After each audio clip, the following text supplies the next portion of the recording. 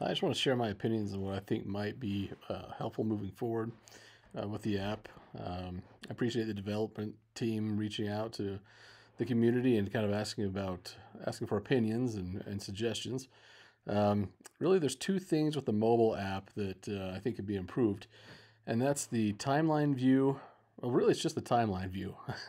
There's two issues with the timeline view. Um, in the timeline view in the mobile app, we're basically trying to squeeze the entire timeline into this the space of this preview pane.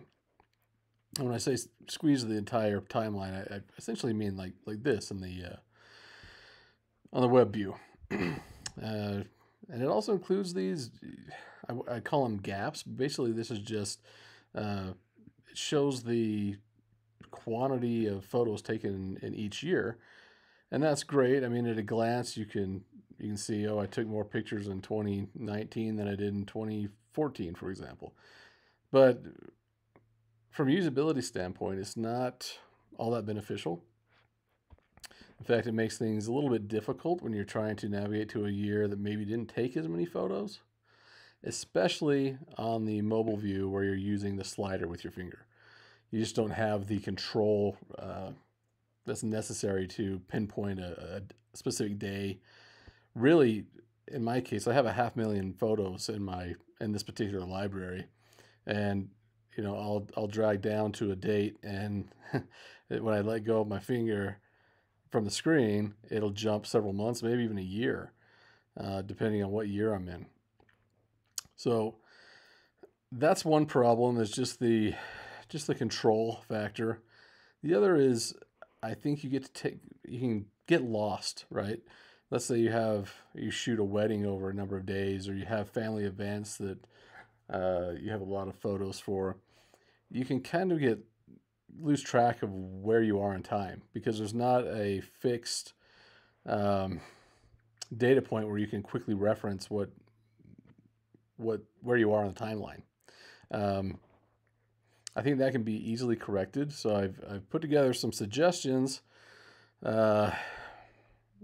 Probably not for everybody, but it would definitely improve my, I'd say workflow, but use case, I guess, would be the better word or phrase. So what I'm proposing is that the scale timeline kind of disappears altogether.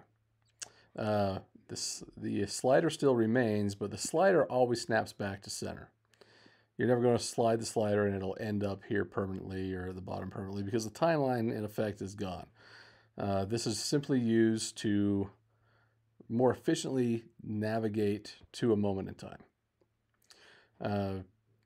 Pretty much like it does now, we do have information about where we are while using the slider, but the slider is broken down into zones. So the first zone is going to scroll by days, right? So scrolling up this way, this would ascend in time, and this way would descend in time. Basically, the further you pull this slider, the faster it's going to go until you cross a threshold. So I've kind of just put like some little marks here. This could be designated using something else. This is just an idea. But once you get out of this first zone, then you jump into the next zone, which scrolls by month, right? So you can, if you're in a year, you're already in the year you want to be in, you can quickly navigate through the months, and you can actually see them change over here in real time. I did put a little indicator here. This could shift over when you've entered another zone.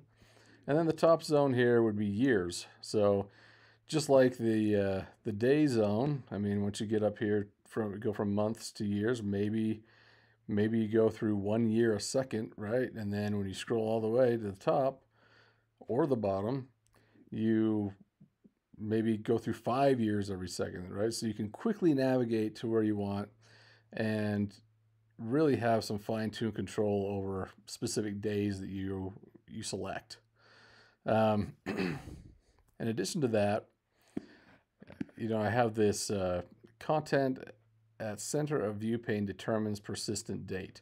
Okay, so basically what I'm saying here is, like, whatever photos you're viewing here, let's see where we are in time with those, right? So maybe we just have the date at the top of the window here. And as you scroll, no matter how you scroll, whether it's with with just your finger on the pane or using the slider, this will always be updated to whatever is showing in the middle of in the preview pane. Really, that's it. I think maybe we could. This is getting nitpicky now, but maybe there's an option to give us some more screen real estate here by maybe we could ditch some of these labels or consolidate them somehow. I guess consolidate's not the right word, but I don't know if we need photo, search, sharing, library. Maybe just the icons themselves would be good enough. Yeah, that's just kind of my suggestion. I appreciate the developers reaching out to the community and seeking input. Maybe this will spark some ideas.